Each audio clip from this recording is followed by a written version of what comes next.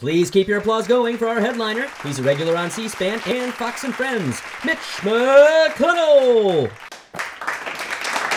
You know, a lot of people don't know where they stand politically, so I've come up with some guidelines to help you determine if you might be a Roadblock Republican.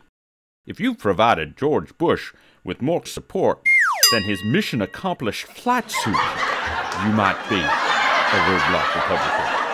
If you think the only way out of Iraq is through Iran, you might be a Roadblock Republican. If your name begins with an S and ends with enunu, you might be a Roadblock Republican. If you've ever received an attaboy from Dick Cheney, chances are you're a Roadblock Republican. If you wait in the hall each night while your roommate checks under the bed for David Schuster, you might be a Roadblock Republican.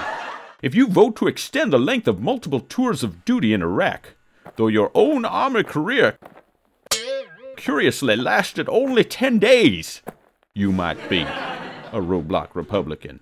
If you think Syria looked at you funny, you might be a Roadblock Republican. If even George W. Bush thinks you're a yes man, you might be a Roadblock Republican. And finally, if Congressional Quarterly returns your subscription renewal card with a note that reads, "Let's not get ahead of ourselves," you're probably a Roadblock Republican.